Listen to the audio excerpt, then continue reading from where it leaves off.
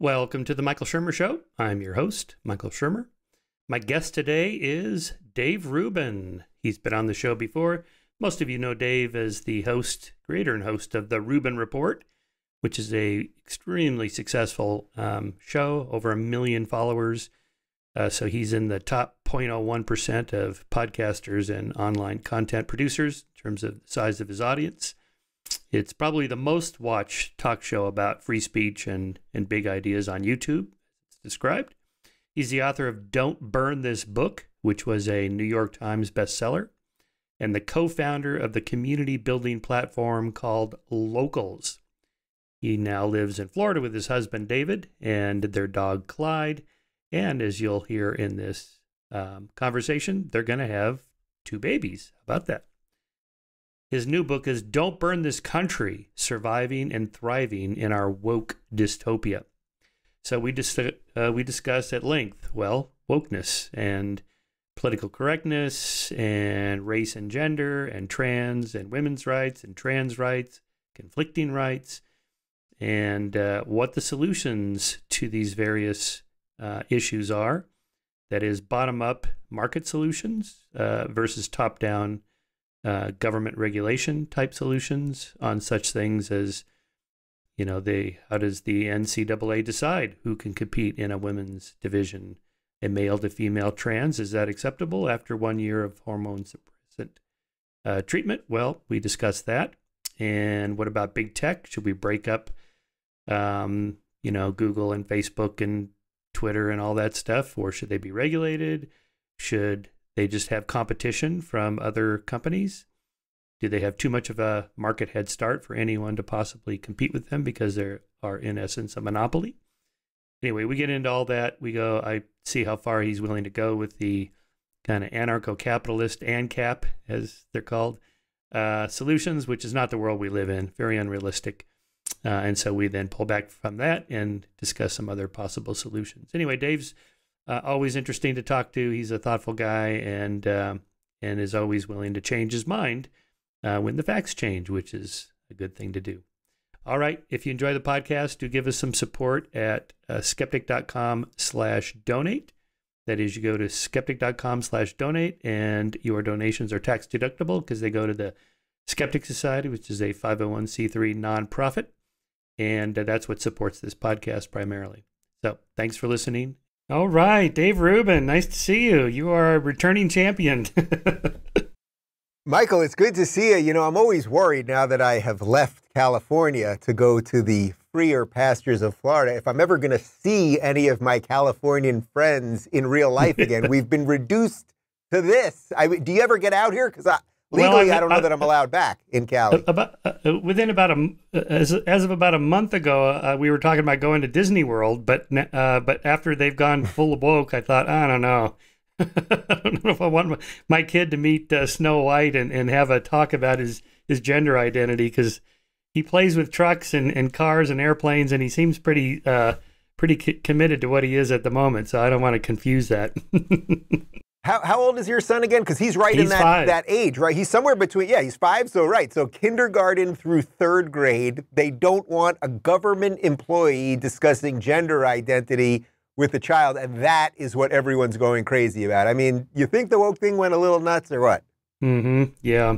Yeah, for sure. I think, age appropriateness. I think I had sex education in 7th grade, maybe, right? So what age is that? Yeah, maybe me too, 7th grade. 12, 13, something like that. Yeah, so that seems about right. And, also it's okay to teach about slavery and the Holocaust and genocide and all that in high school, maybe.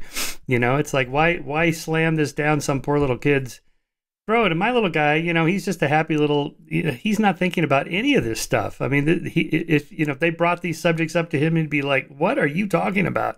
I just want to play with my truck, It's so funny because the week before this whole thing blew up here in Florida, I was at my sister lives in Florida here with her husband and 2 kids, and she's got a 3rd on the way. And I'm at my niece's 6th birthday party. And it's at a little paint shop where the kids make goo now. They make slime. You know about this, where they take the shaving cream and they turn it into slime like Nickelodeon old school. And I sat there with these kids, and I'm sitting at a table with like 5 little, beautiful girls. They're sitting there making slime, getting paint all everything. I realize you can't wear a nice shirt to a kid's birthday party. I know that now. But they're doing all this stuff, and it's like the idea that anyone, and I brought David there, my husband. He's also the uncle of my niece, obviously. The idea that any of these kids would look at us and be like, tell us about sexuality or gender identity while they're making slime, it's just so stupid. And the way the media has covered this, it's so consistent with so many of the things actually that are in the book and that you and I have been screaming about for quite some time. Yeah, that's in fact our latest issue of Skeptic is on trans matters. So we dive into all this. And, the problem here is that, you have a tiny percentage, probably well less than 1%, maybe even 1/10 of 1% who have this gender dysphoria and or later confusion about their gender identity or so on. It's pretty small.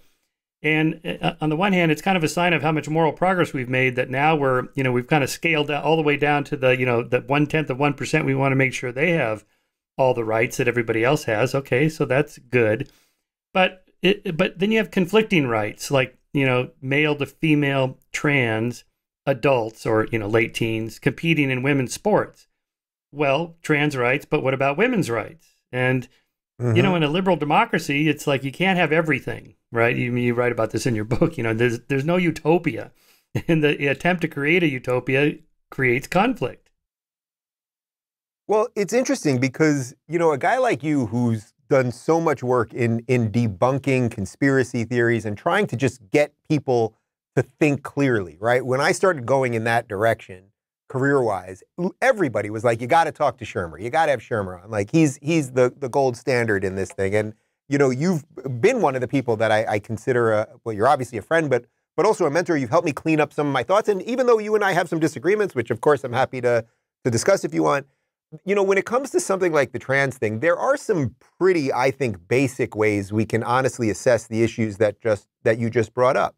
So, for example, if you're an adult and you wish to transition or you feel that you're in your biological sex does not match up with the gender identity that you feel you have, and you wish to live however you wish to live and wear whatever you want to wear, I have no problem with that, obviously.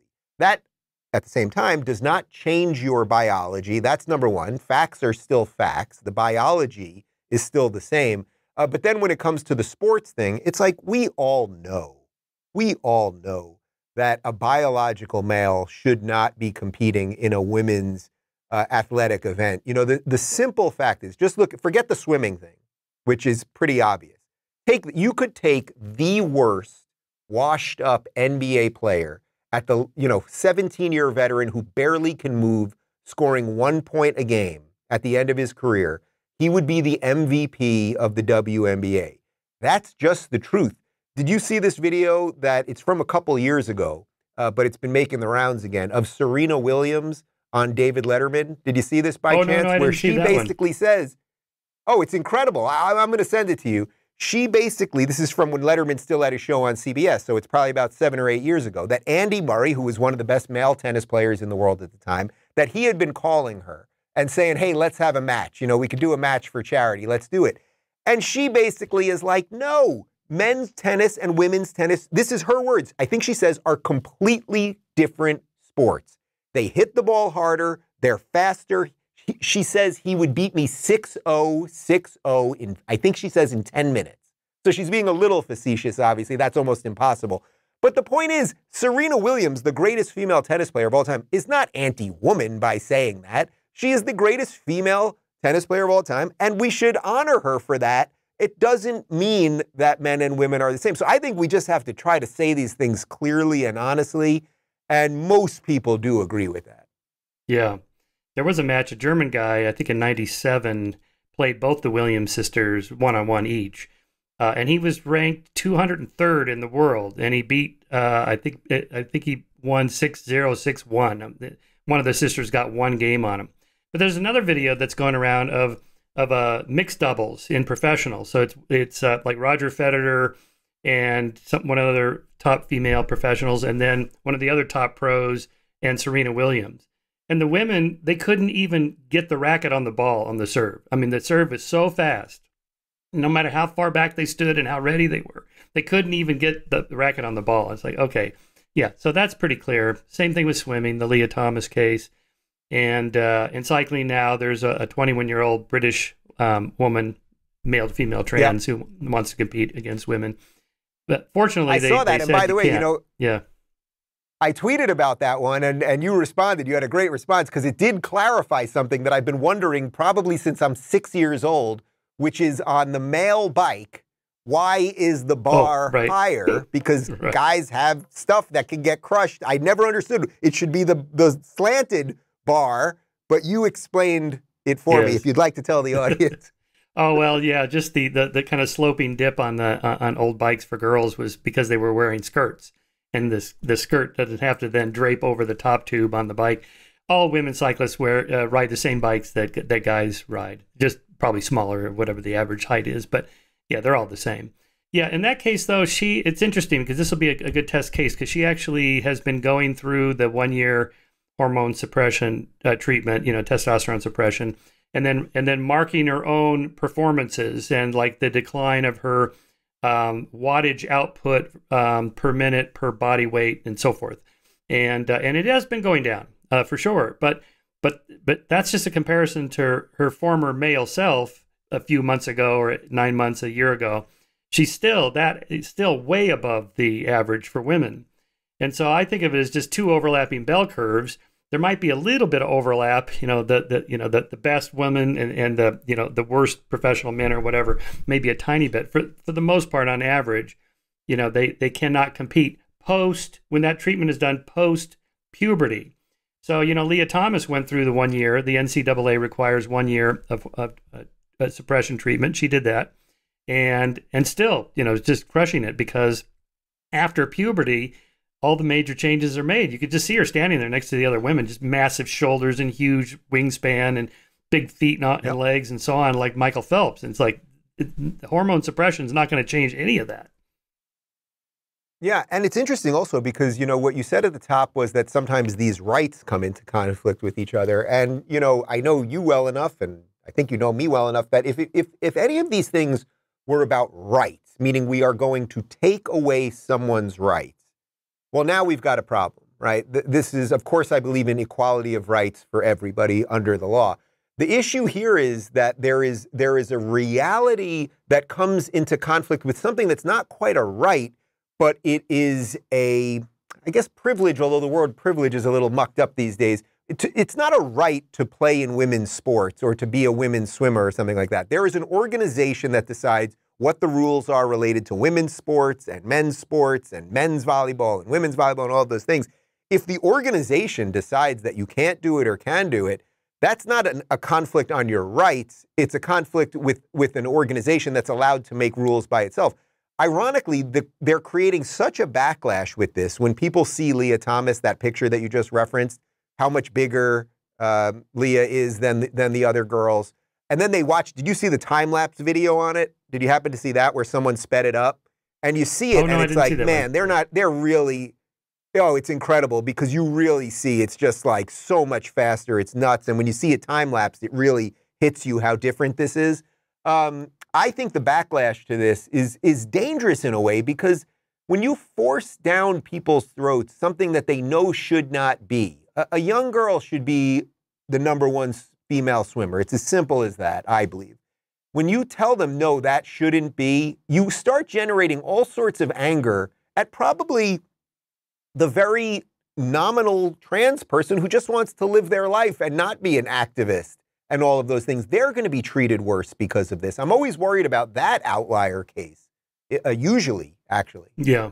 The other distinction also to make on that is at what point does the person identify as a different gender? So if it happens early, like before age 5 or so, versus when they're in their teens, where we think there might be a social contagion effect going on, where you have some of these high schools where half the girls are identifying as trans or one of the other variants. You're a gay guy. At what age did you think, you know what, I'm not straight like the other guys, and I'm different in that way? Yeah, I'm glad you asked, and I don't talk about this stuff that often, but I'm happy to go wherever you want with this. It's funny because when I was growing up, I played with G.I. Joes, I played with Transformers, When I got into I didn't play sports that much in my younger years, but I did start, especially by the time I was 12 and 13, and then I really came to love basketball, especially, but I played baseball and all those things. So I never felt like, you hear a lot of people that are like, oh, I was 5 and I just felt more effeminate or something like that. Or I gravitated towards Barbie dolls more than Transformers, whatever it might be. I didn't have that kind of stuff, but certainly by the time I was in middle school, I was definitely noticing some attraction that I didn't think my friends were having. It just was. But I really kind of just suppressed it. I think more now that I've hit the ripe old age of 45, I can think back on these things a little bit more clearly, let's say. And I think I repressed a lot of that stuff through high school. So I was able to date girls. And, when you're of a certain age, you can pretty much make the parts work no matter what, because you've got, you're growing up and your body's doing all kinds of crazy things. And then I kind of continued that into college.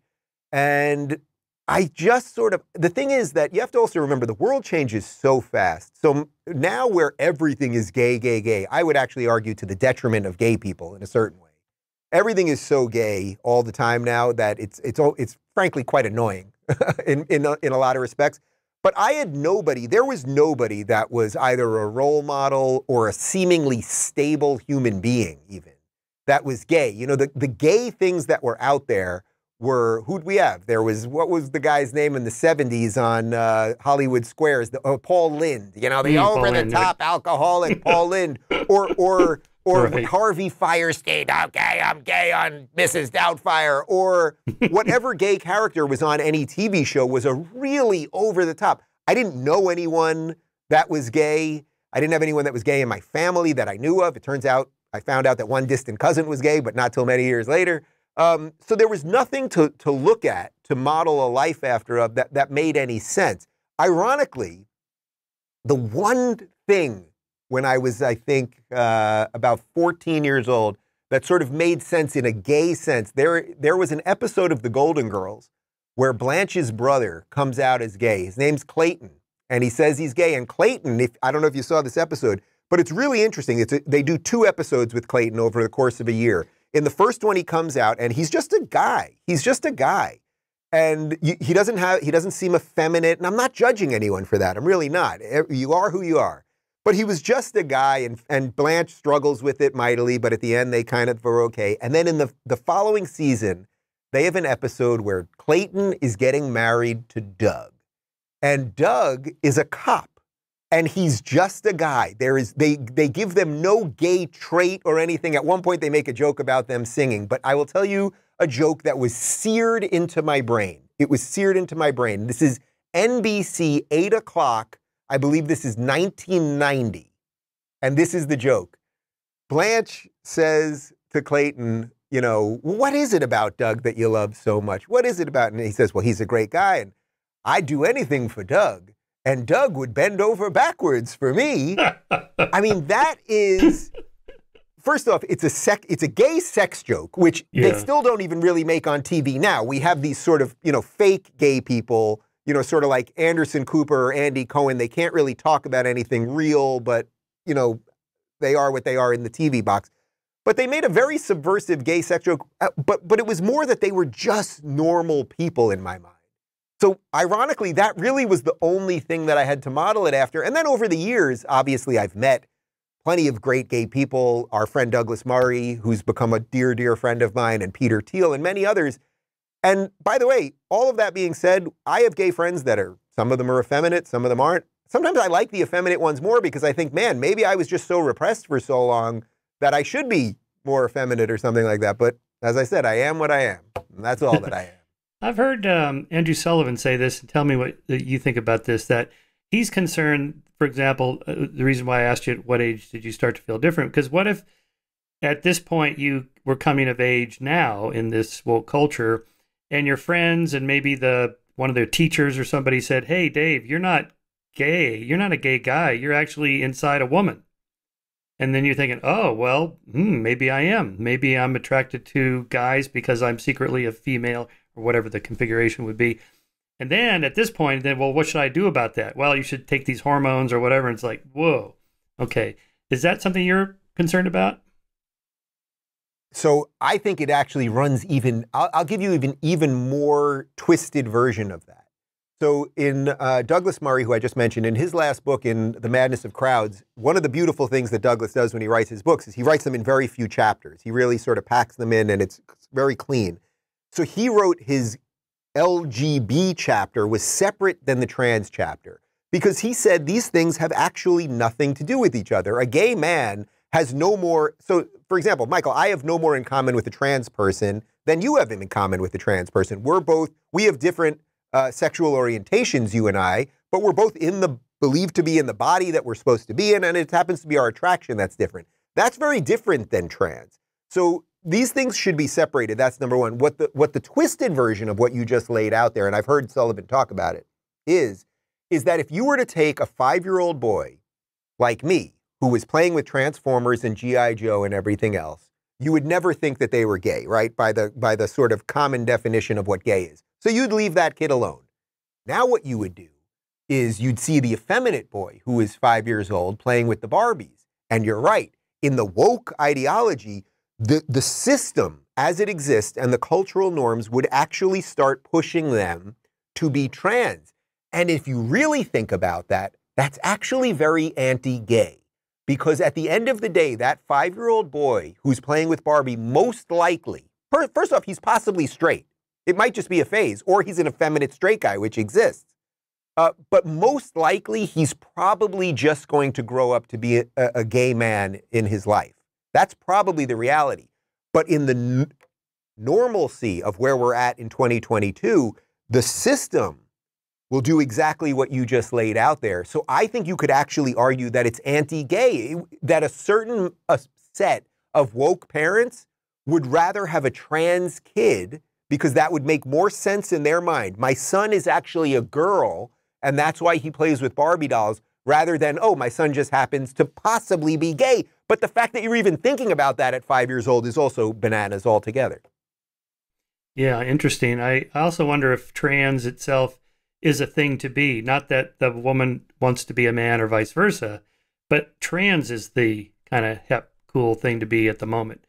Now, maybe that's not the case for most. Maybe it's 50-50, who knows? But I had a student, I don't know, maybe 3 years ago when this was really starting to take off, a female student who decided mid-semester she was going to be a guy. She changed her name to a guy's name. She cut her hair short. She started dressing in guys' clothes and still didn't even remotely resemble a guy as we kind of stereotypically think of it.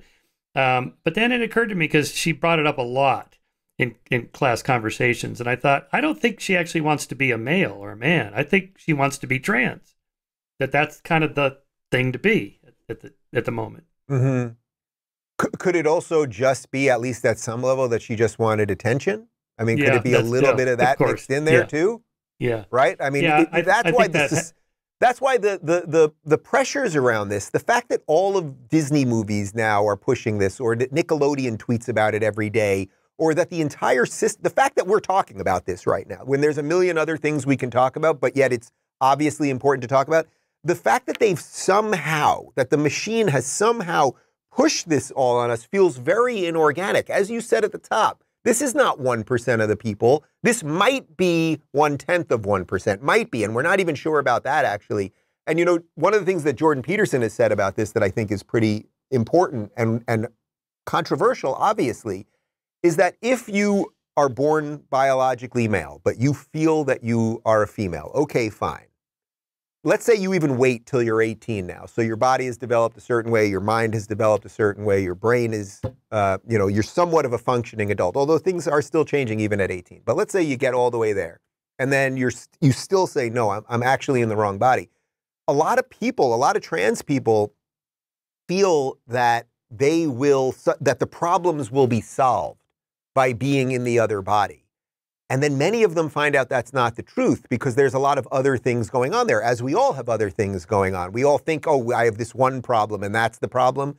And then you find out that's not exactly the case. They actually address this. I think I watched the first 2 seasons of Transparent, which was on Hulu. And they did address this, that in the last episode of the first season, as the father, who's a 65-year-old man or so, is beginning to transition, he meets this friend who is trans. And she, a biological male, but she basically says to him, you don't know what problems you're about to create for yourself. And I thought that was an interesting way to end the season for a show that actually obviously was, you know, pro-trans. Yeah, well, yeah, Caitlyn Jenner certainly went through quite a lot, although she's such a big celebrity. But you probably know Deirdre McCluskey. Do you know her, the economist? Yeah, I've had her on the show. I think she's one of the greatest theorist yes, of course, thinkers and you we've know got. she's trans. Well, she wrote this heartbreaking essay about her family's response to her transition. It's terrible, just terrible. So, you know, we do have to recognize that if this is truly what you are and you make that transition and society is unaccepting, it's heartbreaking. It can really crush your soul. If I'm not mistaken, Deirdre's kids don't even talk to her anymore. Yeah, they won't talk to her, yeah. You know, or at least last we had discussed it, don't. I mean, so think about it. So I have no doubt, well, I can't speak for Deirdre, but I suspect that Deirdre is, of all the possible options in front of her, she's happy that she went through that transition. But if that came at the cost of her children not talking to her, like these are real things that are worthy of talking about, as opposed to breaking this down to the simplicity of, oh, you're 5, you play with Barbies, a teacher should be discussing that with you, and that we leave it at that as if, oh, that is it, or if you are trans, your life will magically be amazing, or something like that. It's just not it's just not real. So in your book, you talk a lot about the spread of wokeness over the last several years, and we're recording this on April 6th. We'll release it on the pub date of your book, and we're going through Disney, you know, making all these public announcements. To what extent do you think these corporations and universities believe this, or are they virtue signaling, or are they doing a kind of a preemptive move before the woke mob comes after them? I mean, what's your sense about that? Michael, who was my friend who wrote a book about giving the devil his due? Was there someone that did that in the last couple of years? Oh, that was me. That was you? Yeah. Okay, good. Then I think you might appreciate my answer on this one. My first answer, or the first part of my answer, would be that we really do have to give the devil his due. The woke, for as much as we may mock them, or for as much as we may think they are irrational, or they behave in all of the worst ways and all of this stuff, they have wrought incredible destruction on society, and they've done it rather quickly. You know, we can talk about the long march through the institution over decades, but really in these last, say, 7 or 8 years, where this thing has just completely burst forth, fueled by algorithms and big tech and everything else, they have destroyed an awful lot. So the question of sort of where does it get the energy and how does it get so steeped into all of these institutions is really interesting, because my view of this is that if you were to ask the Disney CEO, who in effect summoned Ron DeSantis to his office a few weeks ago as if he's the king, right? And Ron DeSantis made it clear that he is not the king. You know, basically he has an activist group of employees. We don't know how many there are, but they're on Twitter and they're anonymous and they get a lot of gender pronoun people to retweet them. He gets the activist base, and now he has a board. He has some employees. He has a DIE, a diversity, equity, DEI, diversity, equity, inclusion group at the company. They welcomed this in. They brought all of the bad ideas that were counter to making good programming. I thought that was why when Disney bought Star Wars, the stuff of my childhood imagination, I thought, oh man, this is so awesome. They are going to fuel this with money and that will fuel shows. That they destroyed it. But that's not disconnected from all of this. Our friend Pete Boghossian talks about this a lot. You know, once you as an organization choose to say, well, my main goal is no longer to make great programming, but it's to actually infuse programming with my political ideology, as now all these videos are being leaked of Disney executives saying that they're doing this. Once you do that, once you decide, I'm not going to hire the best writer, I will hire the writer based on their color or their gender identity or sexuality or whatever. Once you do all that, you're constantly degrading the system. So I would say it's something like this. You let the thing in, that it festers for a couple years. You throw COVID on top of it, where now people aren't even working in the same rooms anymore. So it's much easier to fight over email and video and Zoom and blah, blah, blah. And that Disney, in effect, now has a core implosion. I truly think it is very possible Disney will not survive this in the way that we know Disney. I'm not saying Disney, the corporation, is going to just go away. But they now have a problem on their hands that's crazy because Ron DeSantis basically was summoned to the office and he said to the CEO of Disney and then released the statement after, "What are you talking about? What does this have to do with being against gay people?" He's not against gay people. You want to see something, Connor? Do we still have it here? The onesie? I'm gonna have my director find something that's going to show you how not against gay people Ron DeSantis is. But in essence, what he did was say, what are you talking about? This is about having state employees have conversations with children that they shouldn't be having. This has nothing to do with bigotry. This has nothing to do with taking away people's rights. And then he ended the statement. It was beautiful what DeSantis did. He said, I suspect that you have an awful lot of parents who go to your parks and watch your movies and buy your products who agree with me, and you're going to have to make a decision about that. And I think DeSantis is winning. I think an awful lot of people are angry about this. And again, that obviously has nothing to do with being anti-gay or anything like that. I think once it's in the system, it's a virus. As our other good friend Gad says, it's a virus. It's a parasite in the system. And they brought it in. They welcomed it in, and it's in.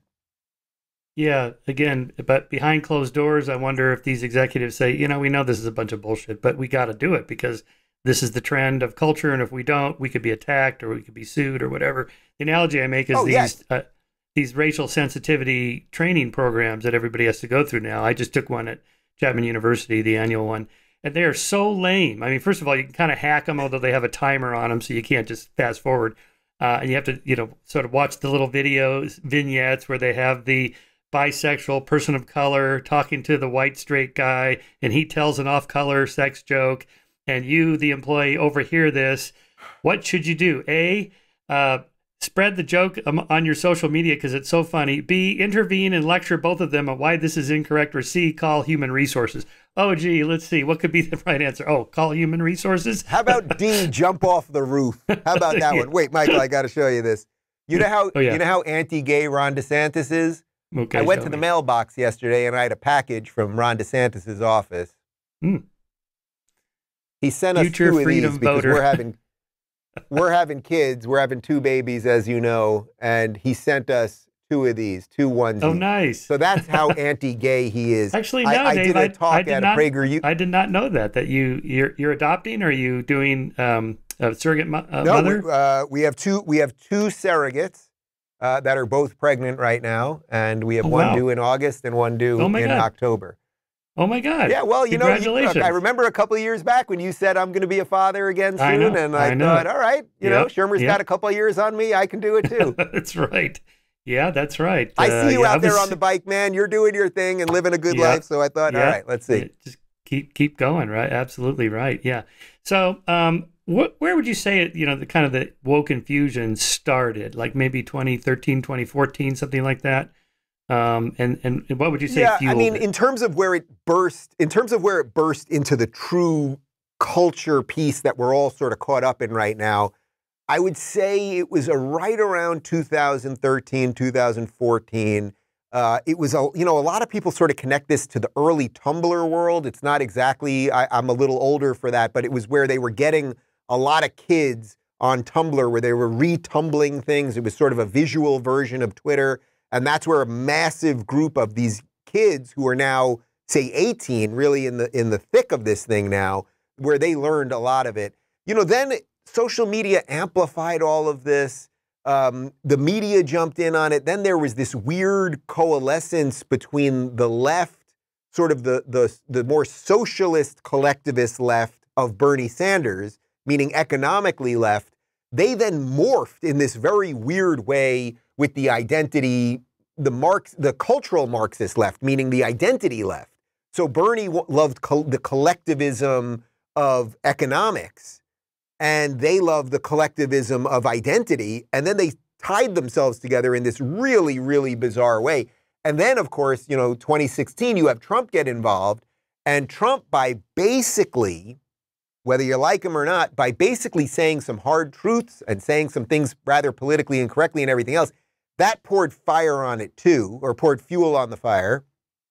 And then all the algorithmic parts that we don't fully understand.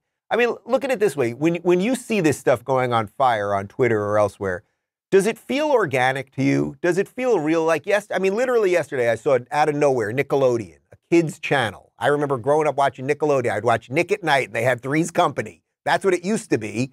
And now they're doing their day of trans visibility and our trans program.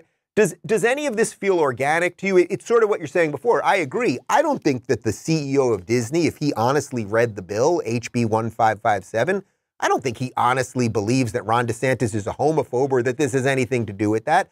I don't think that the board, yeah, maybe some activists at the board do, but I don't think most of them do.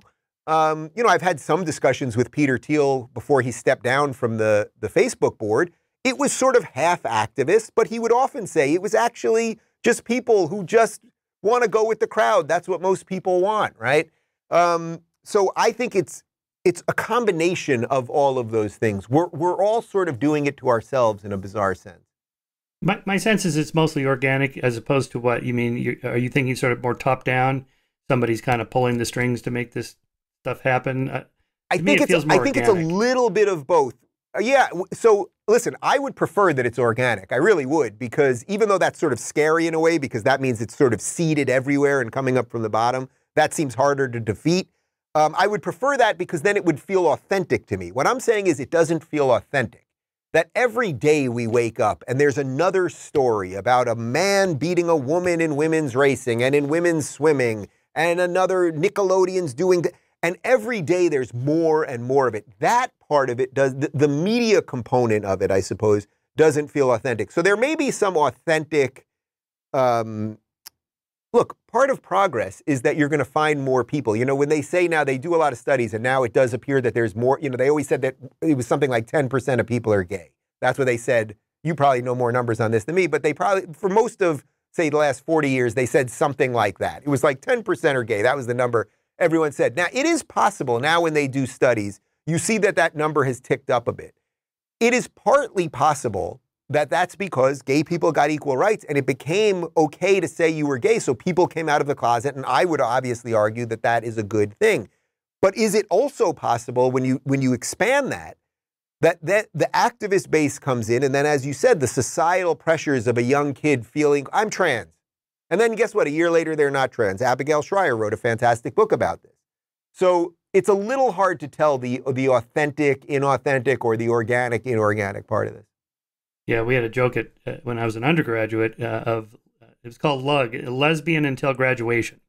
You know, maybe it's just a kind of a temporary phase, or you know, kids are just experimenting. And again, as Abigail points out, it's one thing to dye your hair or, you know, get a tattoo or something, or wear different clothes or whatnot, but to actually take hormones or get surgery. And again, back to if you were 5 and your parents or teachers said, "Hey, Dave, we're going to give you these hormones or whatever," you know, that's where the conflict between the rights of the parents and the children and who directs those. You know, back to DeSantis, you know, I think the point of this is that the conflict is that we have public schools and public places that interact with private citizens, and to what extent can they, you know, talk about this or that or the other. I think most parents are probably happy to have the middle school give sex education classes so they don't have to have the talk with their kid. Maybe they're embarrassed or whatever. But, you know, then if you push it too far, and let's say you're a Christian who feels that abstinence only is the way to go to prevent unwanted pregnancies and abortion and all that, and the school says, well, we're going to teach your daughter how to put the condom on the banana, so, you know, when the time comes, you know, that's again one of those conflicting rights. You know, who has the right to teach their children about sex education? And if we didn't have public schools, if they were all just private schools, then you could pick the one you want. But that's not the world we live in.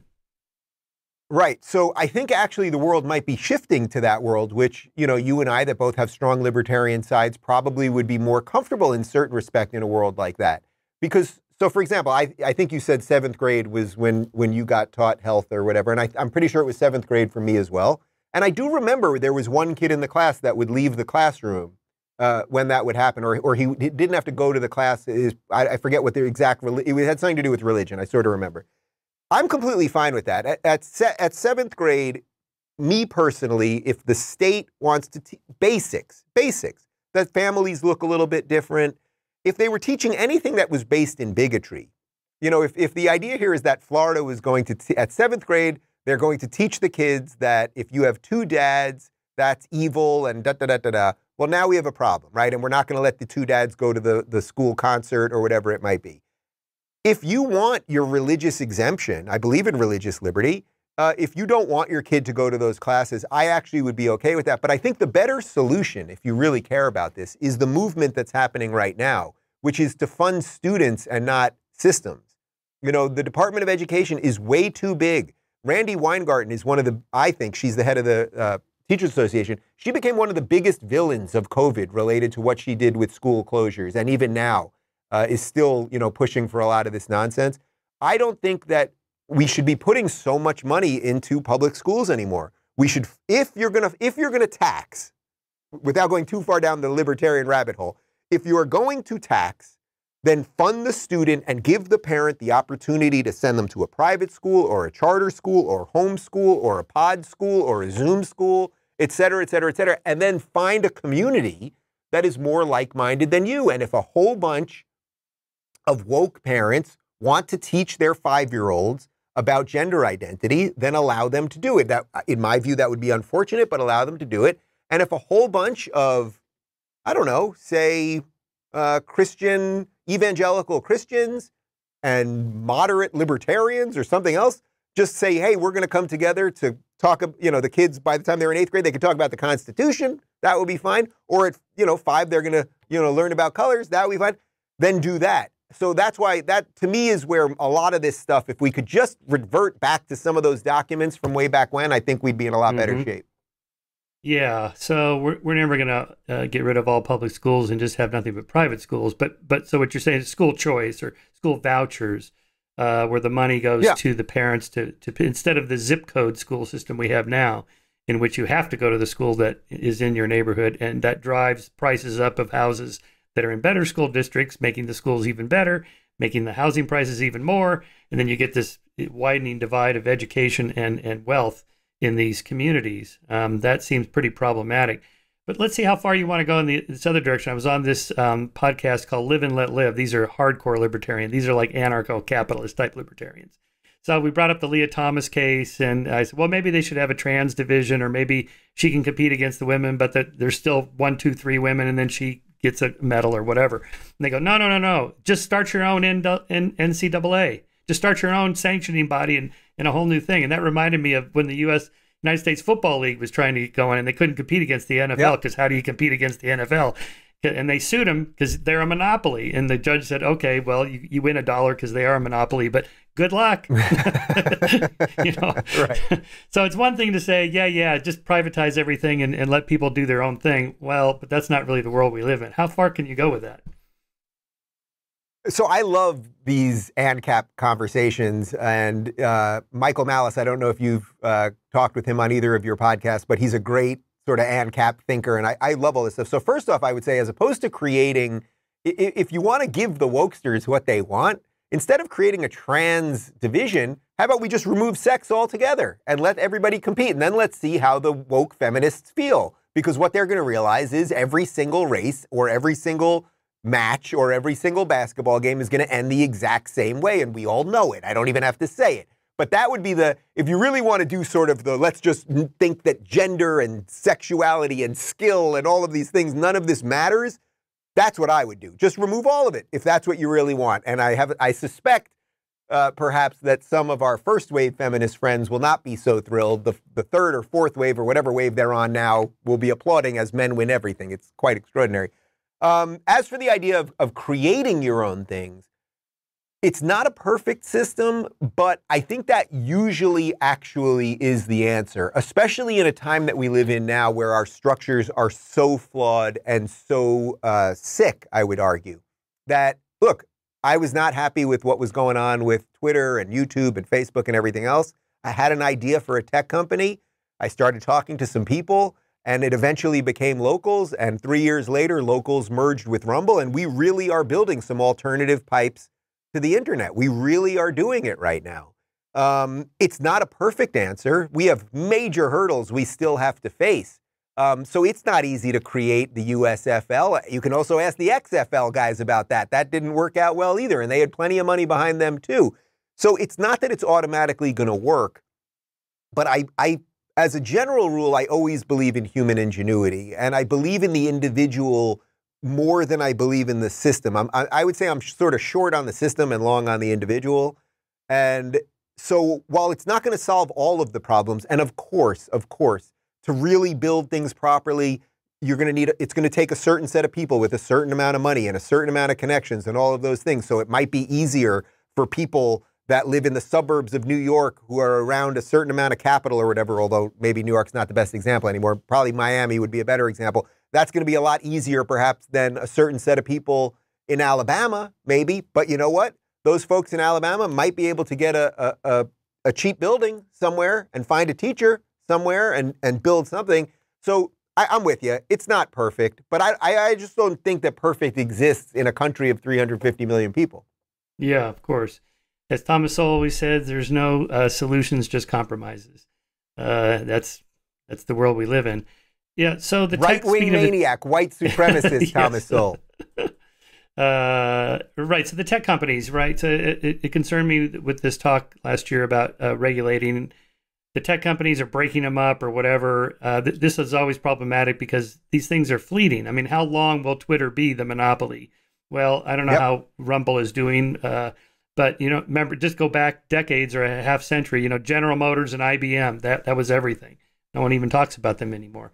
Really, it's, you know, Apple and Google and Twitter. Okay, well, and Facebook. All right, so maybe in 20 years we won't be talking about them without having the government need to break them up or anything like that. Although the counter to that is, well, how do you go against Twitter? They're essentially a monopoly, but they're not. And how do you go against Instagram or Facebook? Well, I don't know. Maybe the Peter Thiels of the world can just start their own companies. Or yesterday, Elon Musk bought over 10% of Twitter shares. Okay, so now he has a seat on the board, and then he's been tweeting out, you know, how about we have a spell check program, and he misspelled yes and no. It's really funny. That seems like yes a market. And on. Pretty great. And I don't know if you saw the there was a back-to-back tweets of who's the New York Times Pulitzer Prize or the Nobel Prize winning economist. Thomas Friedman. No, sorry, it was Bill Clinton's Paul secretary. Krugman, are you talking about? Yeah, but I'm thinking of Robert Reich. Yes, I saw Robert Reich. Did you see those tweets? I retweeted it. I said I want to frame this thing. It's so perfect. That was you. But you're talking about defiant L's. Right. Yes. Well, those of you listening, so the first tweet was from some other time where he said, people don't understand free speech. You know, Twitter has nothing to do with the First Amendment. And then the next one was in response to Elon, you know, how can we have an oligarch telling us what we can and cannot say? It's like, it was so funny. I'm not kidding. I think I might frame that one. It was so perfect to juxtapose those two things. It was spectacular. Yeah. I don't think I knew that. So it's a good question. It's a good question. And you and I both fall, generally speaking, more on the libertarian side of things. So I'm with you on the general premise. Look, the government is the biggest thing. And usually the biggest thing has the power to create the most problems. And all of our founding documents, they were always worried about the government because they couldn't envision that these companies could have ever been so big and so ubiquitous and in our pocket and in our lives and control all this information and use us as the products in essence. But all that being said, I actually think that you're right, that breaking them up well, first off, you know, there are certain people that always say regulate them as if that just means anything. Regulate them. So, okay, so what are you going to do? You're going to send a government regulator with his corny government plastic hat and his dorky shirt and his pocket protector. You're going to send him into Google. Let me see the algorithm, Mr. Google. These people couldn't do anything. I mean, have you met people that work for the government? They can't fix anything. So the idea that you'd regulate them, that the government even has the technological wherewithal to regulate, I think is nonsense. Then there's the second part you mentioned, which is that you could break them up. In essence, these companies have sort of spread across too many industries. So Amazon would be the great example of this. There's the Amazon marketplace to purchase products, but Amazon really makes most of its money, if I'm not mistaken, on AWS, Amazon Web Services, which is the underbelly of the internet, which is why after January 6th, they literally just pressed a button or pulled a lever, I don't know what they do, and blew up Parler. They blew up the competition, which had 23 million users on it. Quite incredible, actually. So there's some argument around that I could maybe get on board a little bit. And some of the people that we know, Peter Thiel, Blake Masters, from the more libertarian side of the tech world, are a little bit more on that side of things. David Sachs is another one that are a little bit, at least, if the government is to exist, then maybe at the very least it could separate the companies so they couldn't be so connected in all the ways. I think there's some validity to that, but I think I can tell by the way you're nodding your head, you're not really a fan of that either, and I'm not really either. I think these things will fail by the weight of their own nonsense over time.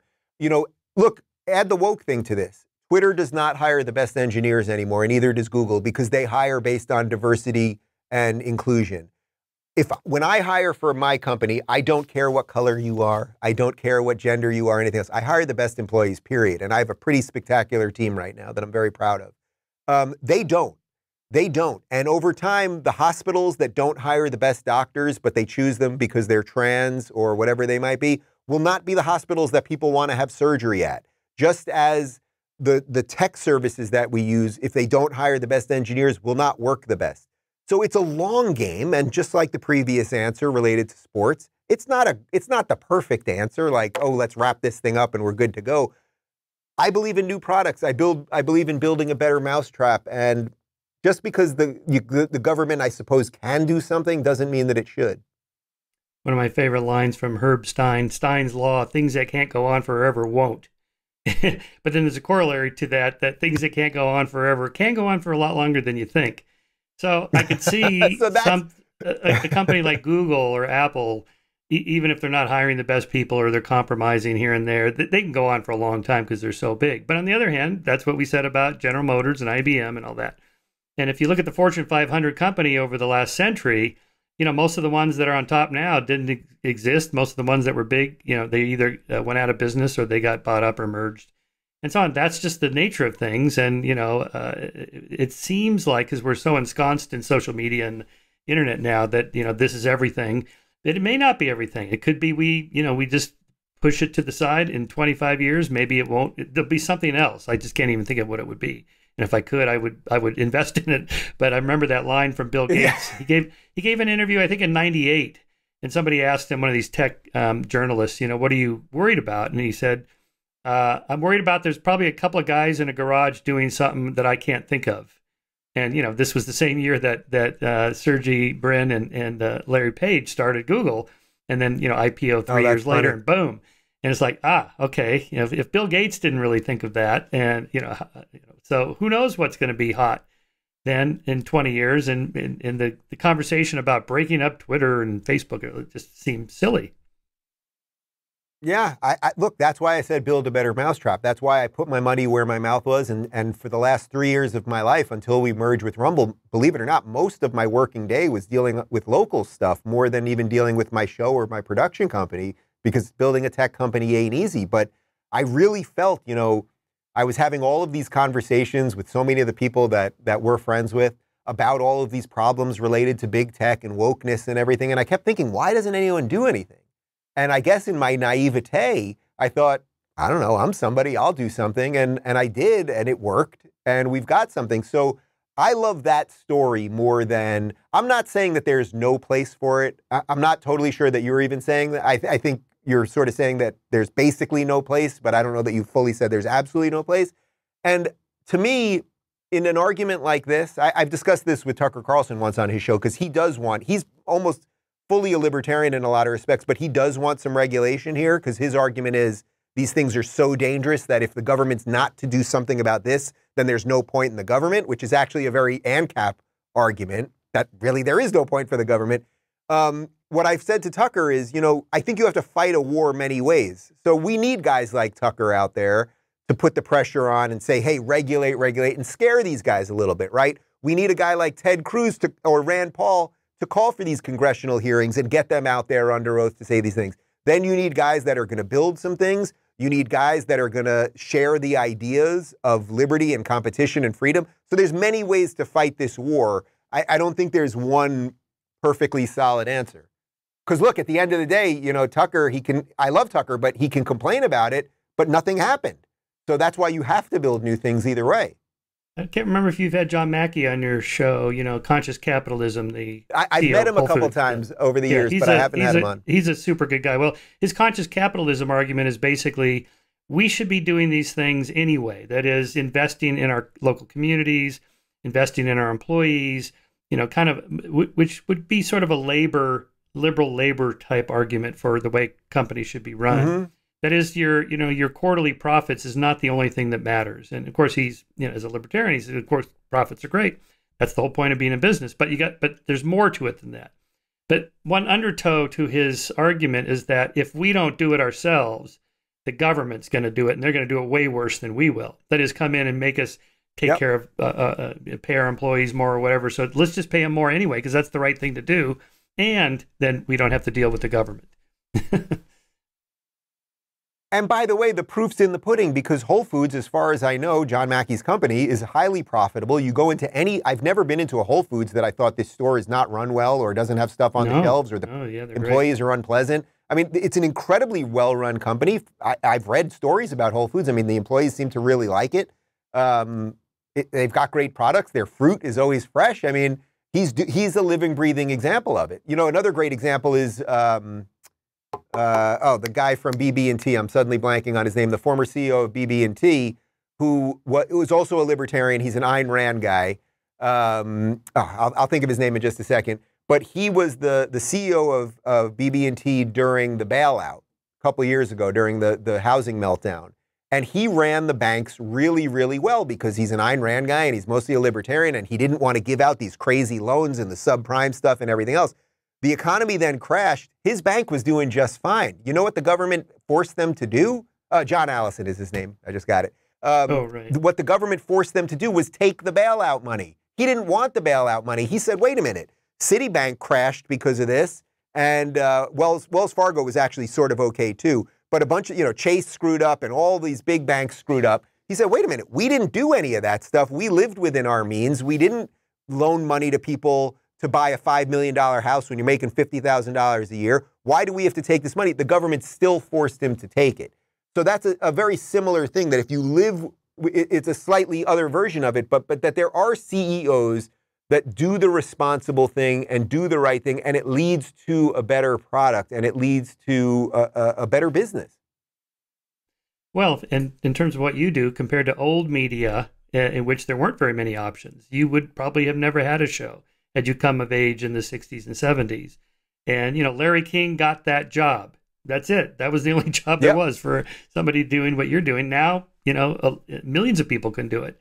So that's the positive end of the business part of the internet, I think, is just more options for more people to fulfill their dreams. And you're one of them. I mean, when I met you, you talked about Larry King, and I thought, this guy's the next Larry King. But, when there's 3 networks and CNN and that's it, well, there aren't going to be very many Larry Kings. It's just the way it is. So that's a good thing. But, it's really, it's a beautiful thing. I just thought, hey, let me just have these conversations with some people. And I started talking to a couple people, and you were one of my very, very, very early guests, maybe the 10th guest I had on the show, something like that. And then by having you on, that I think maybe connected me with Pete Boghossian. Then I had Pete on. I think that connected me with Ayaan Hirsi Ali. This beautiful orchestration of people that we're thinking about things a little bit differently, maybe having long-form conversations that, 7 years ago when I started doing it, almost nobody was doing it. Now kind of everybody's doing it. And I think that's just fine. I have my audience. We had our best numbers across the board last month.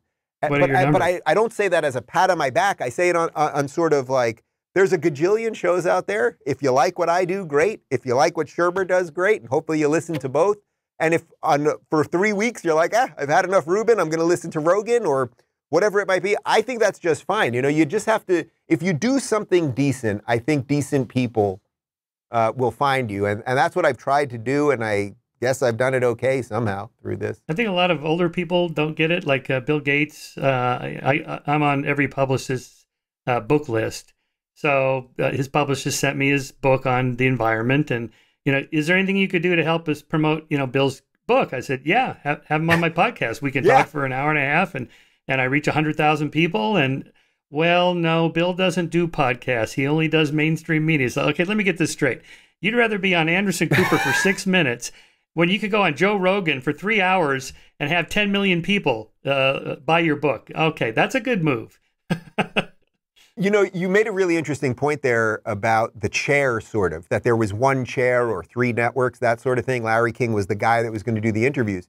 You know, this week there's been some talk that Brian Stelter on CNN, who was supposed to be their media watchdog, and I think he's just become sort of the generic sort of lefty punching bag kind of thing.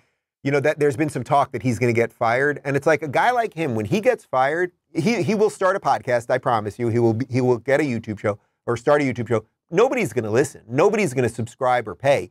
They're paying for the chair, meaning that reliable sources. The Sunday morning watchdog show on CNN was hosted by a guy by the name of Howard Kurtz for a couple decades before that. He moved to Fox. But no one's tuning in. I like Brian Stelter, and that's why I'm watching. They're not. There are people that go, you know, I read Skeptic magazine, and I really like what Michael Shermer does, and he debunks all of this nonsense, and I subscribe to Skeptic, and I listen to the podcast.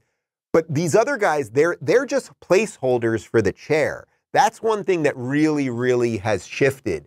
I promise you, no one is going to be subscribing to the Brian Stelter Substack. I don't mean that with joy or anything really. I don't really like his work, obviously. I don't mean that to be gratuitously attacking him. I mean it just relative to what we're talking about. These old institutions have a very thin layer of influence left, and the rest of us are kind of just going right through it. It's hard to keep up with it. I mean, I'm 67. I'm trying to scramble to keep up with the changing media. You know, I just opened a TikTok account and I haven't made a video yet, but I'm not going to be twerking or anything like that. Get off crazy. TikTok, man. I'm not on TikTok. What do you want, the Chinese to know all your stuff? Come on, what are you doing? That's right. I forgot. Okay. And Instagram and Facebook and Twitter and so on. Yeah. But the question is, what's the next big thing? I have no idea. Do you have any idea? Well, look, they definitely want to push us towards the metaverse. That really is the thing. They want us on, you know, all strapped to an Oculus and living in this 3D world where they can constantly feed us all of our pleasures and our fears and all of those things. And you can feel that thing really coming. It's why Facebook changed the corporate name to Meta. That does feel like the thing. I suspect that there's going to be a major anti-tech movement over the next couple of years. You're feeling it a little bit already. You know, I do my August off the grid thing for the last 5 years with no phone, no news, no TV or anything. I don't think people want to live in that world. I actually think a lot of people 20 years after social media now realize, boy, we really were social in a good way beforehand. And although there's a lot of goodness here, and, you know, Michael, we became friends through this thing and everything, and people can listen to us and all that stuff. It brought a lot of bad stuff too. And I think people will yearn to return to a more sane, real world while they push us further and further into the meta world. Mm-hmm. Yeah, I remember being out somewhere and I'd left my phone at home and I had like a couple hours to kill before I had to be somewhere else. And I was just sitting there going, what am I going to do? What am I going to do? I can't. I thought, you know what? I'm just going to walk around and look at stuff and watch people and maybe go into some stores. And it turned out to be, it's like, hey, I remember this. This was fun. It wasn't the worst day of your life, was it? No. All right, Dave, I know we're coming up on a hard hour out here because you got a series of book tour interviews. So just give us the quick thumbnail and how this is something of a sequel to your Don't Burn This book. This is Don't Burn This Country. How is this different and what are you building on?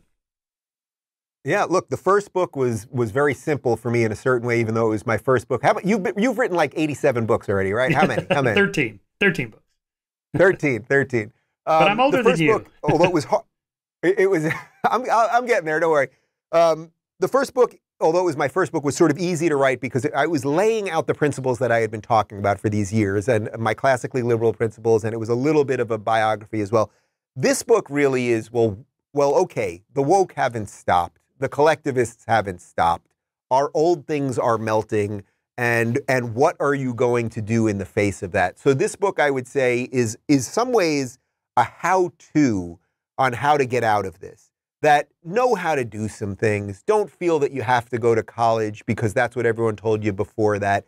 Know that when you sign up for big tech, they're stealing your data and in many ways weaponizing it against you. Know that you have individual rights that are not granted by the government. They're either, you know, human rights or God-given rights. That's a whole other topic. Know that there are ways to look at the world that are not just the ways that are being force-fed to us. and don't feel you need these major systems. I think that really is it, that it's sort of like you've got the individual, and out of the individual grows the family, and out of that grows a community. And I think if we all return to that, that actually is probably the answer to almost everything that we've talked about for the last hour. Yeah, I like the family Otherwise, element in I'll the see book. you in Gulag 231C, my friend. That's right. Is that in Florida or in Texas? I assure you it's in California. Oh, it's in California. Yes, where I still am. I'm stuck here in Santa Barbara. Well, I can't complain really too much. All right, you'll Dave, be okay over there. I know you got to move on to your next interview. Congratulations on the new book. We'll drop this on the day it publishes, and we'll see you on the TV shows when you do your book tour, and I'll see you in Florida, or if you get back to California.